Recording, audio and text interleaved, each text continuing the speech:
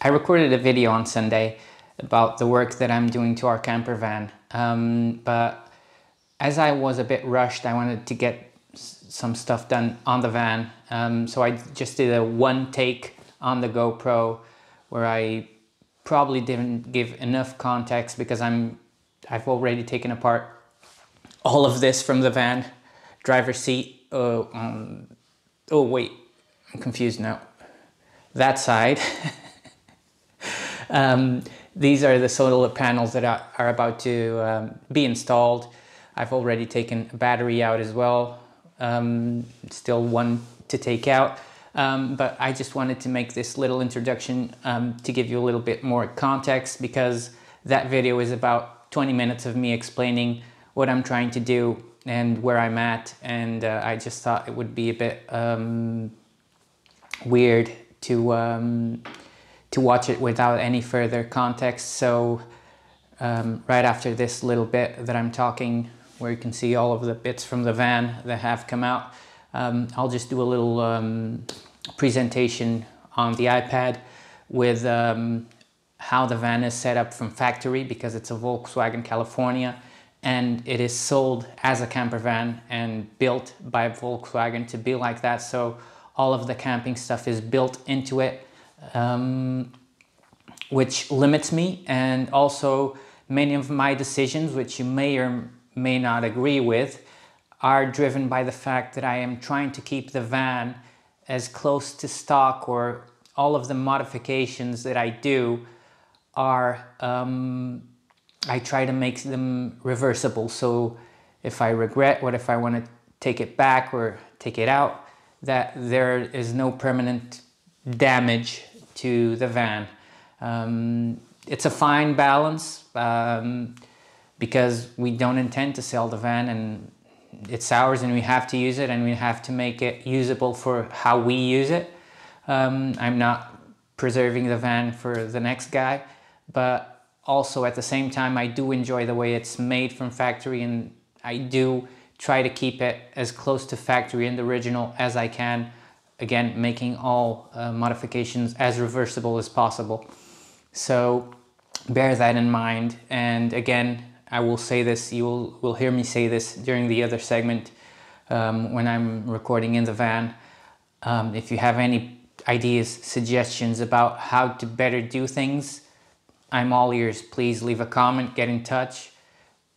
Yeah, I'm not experienced with this. I do things the way I think they're supposed to be done. I try and do some research, but again, I'm counting on your help to get this job done. So without further ado, here's me, or future me, on the iPad. See you later. Well, okay, here we are on the iPad. For those of you who don't know, our camper van, or this is a VW T5 California. It's a VW original camper van. It's built like this by VW. This is an actual photo of our Delia, as we call it. Yes, she's got a name. Also, you can see lovely Callie here, and Anna. And as you can see here, or even better, probably right about here, I've already added in 2018 maybe a couple of solar panels, which don't match. And plus this one here on the front, which is like a flexible type thing, doesn't it's weathering, it's aging really poorly. The weather has damaged it, so that's why I'm replacing these with two 150 watt solar panels, same style as this one, with a rigid frame, which just I think is better after having had this this type of thing. And you can see that to install these, I haven't done any permanent modifications. They just bolt on with some angle aluminum profile onto the roof rails, and the way the electricity is passed on to the inside is through a coiled cable here at the back, which you can also see right there. You can see it right there. So yeah, I will be replacing those. The coil cable will stay. I'll just replace both panels and try and rewire the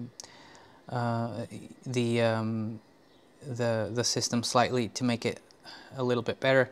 So in terms of the stock configuration for the camping, the electrical side of the camping stuff on the van, on the California itself, is what you can see here, which is the alternator, the engine battery responsible for starting the engine, and this right here is a split charge relay, which is the traditional way that camper vans do this this separation between engine and leisure batteries, which are these two.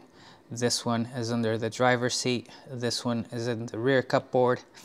They're connected in parallel for 12 volts, and then when you start the engine, this relay trips and allows the alternator to charge both these batteries. So again, then you can see that from the positive of one of the leisure batteries and the negative of the other one, all of the loads of the camping side of things are powered, being the water pump from the water tank, the fridge unit, the inverter charger that charges the batteries when you plug the van to mains power on a campsite, for instance. And this is just this thing here is just a power meter, sends the current being drawn from the batteries to the camping controller, the original camping controller in the van, which is this thing right here. Fuses, a 12 volt plug, lighter socket, not plug, sorry, and a 220 socket that only works when you're plugged into mains at a campsite. So the main thing to take away here is that Volkswagen have very accurate, rightly done this, which I've just mentioned, which is pulling the positive out of one battery and the negative out of the other, so that the loads take power equally from both batteries, and not take more power from one than the other, leading to a shorter lifespan of one of the batteries.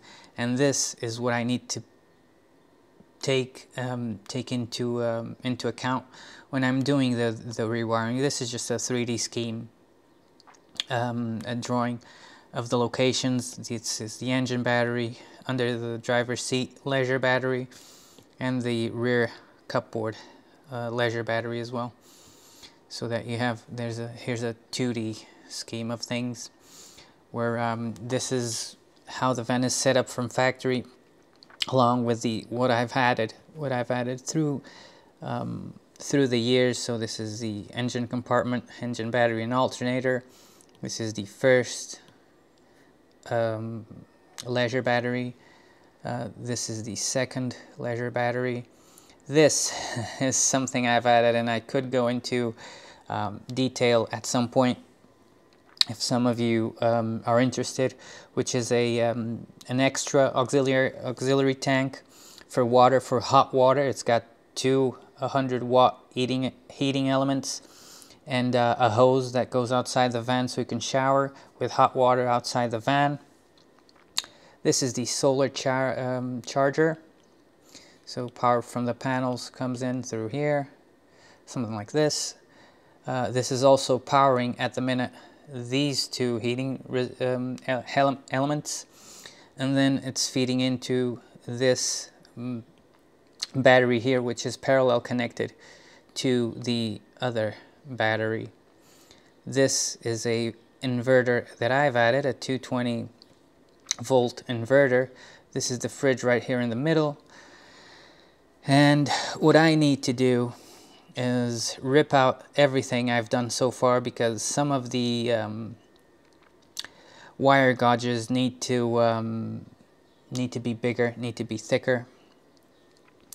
And I need to find a way to do the same thing that Volkswagen have done, which is probably be able to route one cable from this battery, a positive, and the negative from this one, with the same length, onto a couple of bus bars here in this cabinet in the middle, so that any loads that I add to the system, be it the hot water tank, be it this inverter, or anything else I might add in time, draw their current equally from both batteries.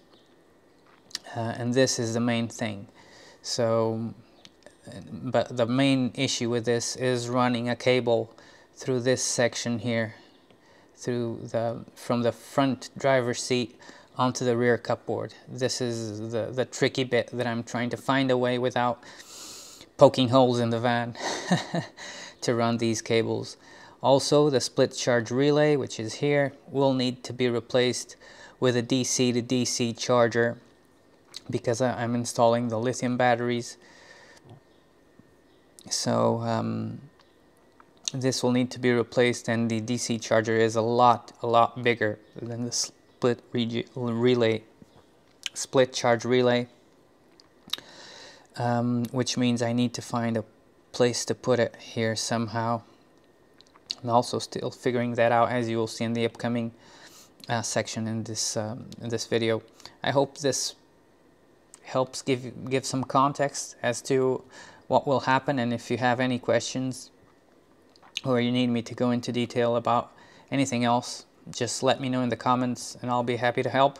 And up next is the section where I'm actually working on the van, show what I've done so far and what I'm planning to do next.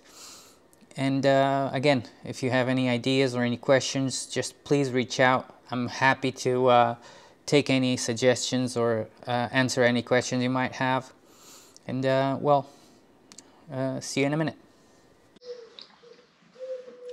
Hi, morning. Sunday morning here, and you meet me at the back of the van, the camper van, T5 California Volkswagen from 2007. And this video is, well, I've just decided to do it, so it's not going to be a big production, and there's no script, there's no anything, so bear with me if there are any pauses, if I stop to think. But I really just want to do this because more than anything else for me, because I've done electrical work in the van in the past, and now that I'm doing it again, I realize that I don't remember anything. I've forgotten everything that I've done. So hopefully making these videos will be a good reference for me in the future. If I need to go back and change anything or fix a problem, I can refer back to these videos, and maybe that'll help me. Also, maybe it will help you if you want to, you know, just do your own work on your van and you feel like you need some help, or maybe it'll give you some good ideas. And lastly, if you're watching this and you see any big blunders, any mistakes, anything that I could do better, please do let me know, because I will be doing this over the coming weeks, and there is time to change or do something else a better way. So I'm gonna just briefly run through what I'm gonna do. I've already taken apart a big chunk, big part of the van to get access to everything I need. I will probably take apart a few more things, but I'm gonna run you very briefly over everything I've done so far, the work I've done in the past that has been done, and that I'm about to redo, overhaul. So, well, without further ado, here we go. So, I will be replacing the solar panels on the roof, which are currently mismatched, and they're not very good. So, you can see them right here. So this is like a type of flexible panel thing. The wires are running through the roof rails right here on the side, which isn't very good. They get damaged by the sun. And this one is a different panel, so now I've got two similar to this 150 watt panels to install, twin, same type of exactly the same type of panel. So I will try and put them together instead of apart, so I can run the cables underneath them, out the back, and then through this coil cable to the rear without using the C channels. That's one part of the job. Then the current solar charger is inside the rear cupboard right there, if you can see it. I might keep it there and use that one, or I might just use the Renogy charger that I've got to install new, if I can use that. These are the new batteries that I will be installing, lithium iron phosphate Renogy batteries, 12 volt, 100 ampere hour each, and they will be dropping in to the original battery spot, which is the rear one is right here. There has been some work done here by me. There's a shunt there that measures what's coming out of both batteries, and then there's some cables running into the cupboard on that side. And there's also other stuff to redo, which is this mess right here, which I'm not too pleased about. It's a line that goes down from the charger to a extra water tank, which I've added heating elements to, that is underneath the van, but it does need thicker gauge cables so that I feel good about it. I'm not quite happy with how I did it the last time. And well, then inside the van is where you can see that I've already taken out the driver's seat and the front battery that goes here, that is connected in parallel to the rear battery that I've just shown you. And at the minute I am just trying to figure out what my possibilities are to run cables, because when installing lithium iron phosphate batteries or lithium batteries, what happens is you need to install, it is recommended to install a DC to DC charger or converter, so that when you're charging the leisure batteries from the alternator, because lithium batteries can suck up a lot of energy, a lot of current, they can actually damage the alternator, and you can damage the batteries as well, or at least shorten their lifespan. So it's always ideal to, instead of using the split charge relay, which is the typical setup you'll see with the lead acid batteries, and it's right here, the original Volkswagen split charge relay is here. What this does is it just cuts off the connection between your engine battery and your leisure batteries when you turn off the ignition, and when you turn it on, it turns it on so it can charge the rear batteries or the leisure batteries from the engine. So this little thing, which is quite big, is a Renogy hybrid unit, as in it is a DC to DC charger, and it would go instead of that split relay. So on one side you'll connect the engine battery, then it'll get an ignition signal, and on the other side you would connect your leisure batteries, and this will limit the current that goes on to the batteries from the alternator, thereby protecting the alternator and the batteries and give you a better management of the system. This hybrid unit is very chunky, it's quite big, so I have no idea how I'm gonna fit it in there. This is what I'm trying to work out at the minute, if I'm going to be able to use this and find a place for it, rather be it inside this cupboard, and I can run wires through that hole onto there, or somewhere inside the driver's seat frame onto this side or that, because I have installed in the past, when I installed the solar systems, I installed battery cutoffs for the Leisure, which you can see right there. Battery cutoffs, power meters, an inverter. I will be redoing this panel, cutting a new panel out to remove all of this, because the new lithium ion batteries have Bluetooth monitoring and just a single display that controls everything, because, well, they're smart, they got all the electronics built in, so none of this is necessary. I can get rid of all of it. And one thing that I am also doing, and let me show you this, is installing a fan, a cooling fan for the fridge unit.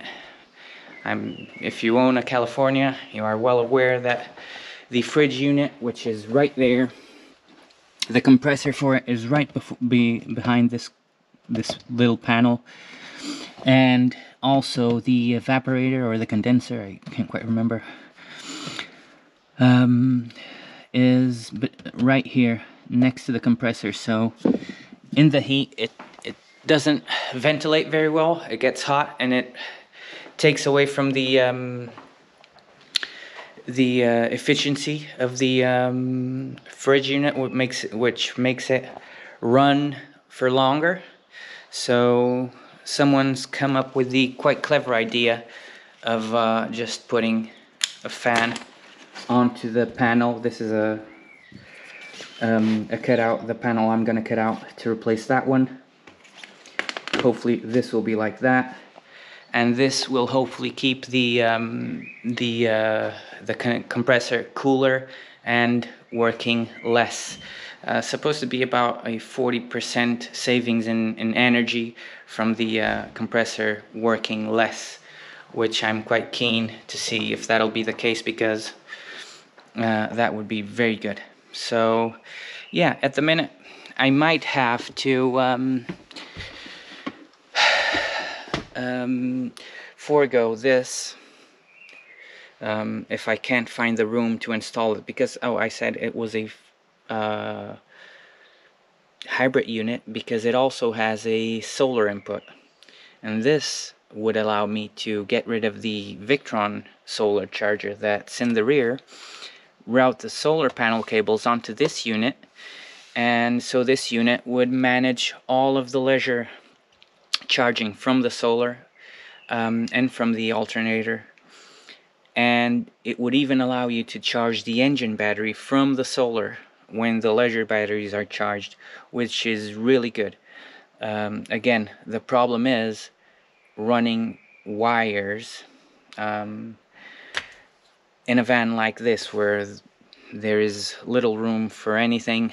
I don't want to take apart the whole van. I don't want to drill holes. I don't want to modify it. I don't want to do anything that ruins, well, not ruin, but I don't want to be poking and drilling holes and cutting stuff out. I try to keep it as original as possible, or so that every modification that I do is reversible for the most part, and that's what I've done so far, and I'm pretty happy with it, with the way I've done all the modifications I've done so far, because they are entirely reversible. That said, it is our van. We're never gonna sell it. Well, never say never, but there is no intention to sell it at any point, and we need to find a good way to use it. Most of the time we are off grid. We don't use campsites, or very rarely, so using with the lithium iron phosphate batteries will pretty much double the capacity that we get out of these AGMs. Hopefully they'll last the rest of the life of the van. Maybe they do, maybe they don't, but I'm hoping that they do. Yeah, at the minute, what I am figuring out, and if you see anything or have any ideas, or if you've done this or something similar and you have an idea or a suggestion, please let me know. Leave it in the comments, because over the next week I'll be ordering some more stuff I need cable. I need thick gauge cable, 35, 50, 70 millimeter squared cable. And I need some bus bars, I need some connectors that I need to get because I will need this is one of the modifications that sadly has to be done, which is like, this is like the original Volkswagen battery terminal, but this isn't gonna work. This will have to be cut. I will have to crimp a M8 hole terminal, I don't know what you call it in English, and I will have to extend this cable, but that's one of those things that has to be done, and it's nothing that can't be redone at a later time, and just install something similar to this again if need be. But yeah, I'm still considering if I'm gonna remove this seat frame, because the wires, so the wire to the wiring loom to the rear cupboard comes from this hole right there, if you can see it,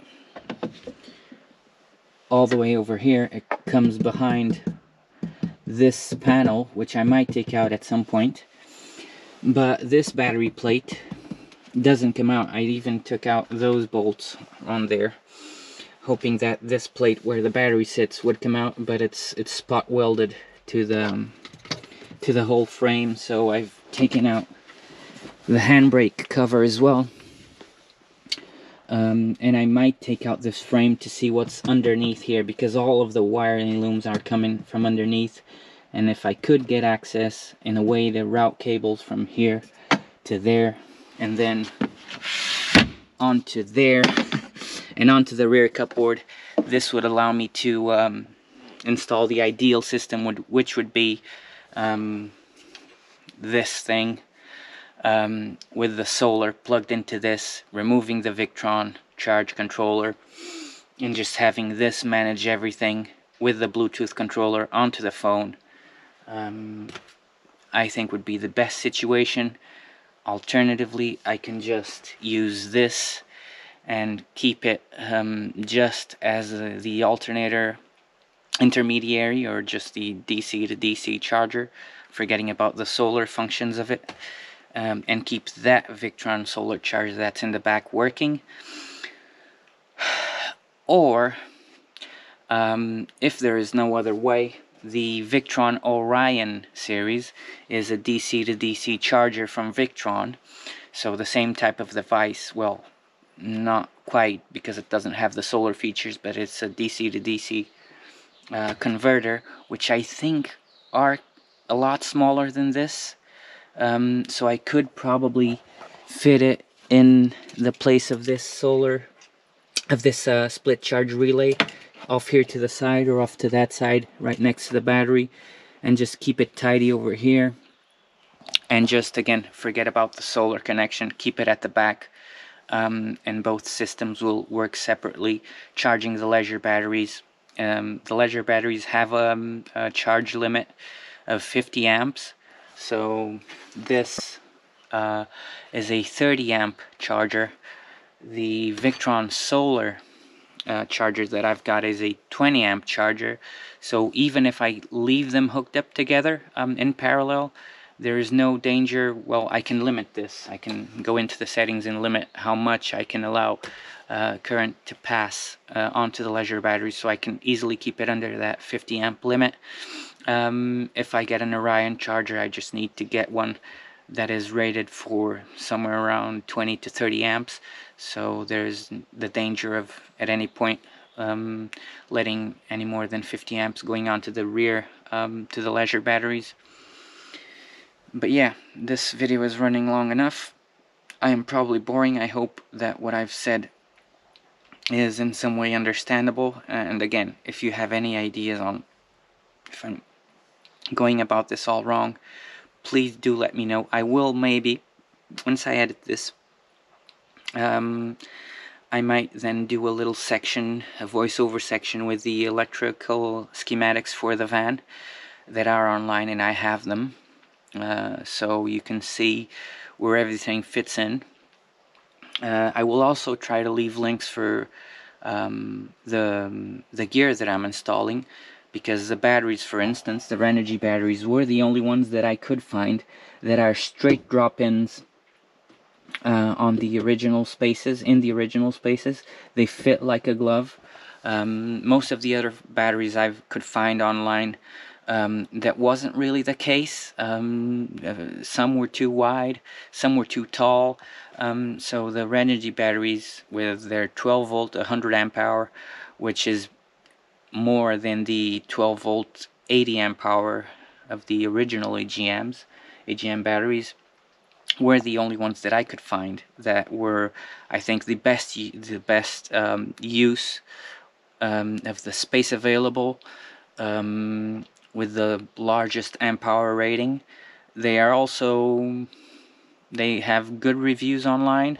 I can post also a link to a channel that I saw where they do a breakdown of the Renogy lithium iron phosphate batteries, and they have nothing but good things to say about it. So that's why I got them. I got a good deal recently on the European website, so I got them both. I got the 2 solar panels, not from Renogy, from a company called Offgridtech. They're also the perfect size to fit in between the roof rails. That's why I got them. Then again, the Bluetooth controller. Another good thing about the batteries is that it's just a network cable between them, and then off to a display where you can just, with the press of the button, cut off the power and set them to shelf mode, which is really good, because if the van is sitting still, is in the garage and not being driven around, you can just turn them off. And yeah, well, I'll make another video when I have any updates, when I do some more work on it. So I keep you updated to how everything is going and how I'm doing stuff. In the meanwhile, again, please, if you have any ideas or any questions, please shoot. See you later. Have a great week. And if this is something that interests you, please subscribe, like, whatever. Again, as much as I'm hoping to help someone, these are just mostly for my reference, and maybe to find some help or a better way to do things if anyone else is looking to is watching this. Okay, so thanks a lot, and see you later.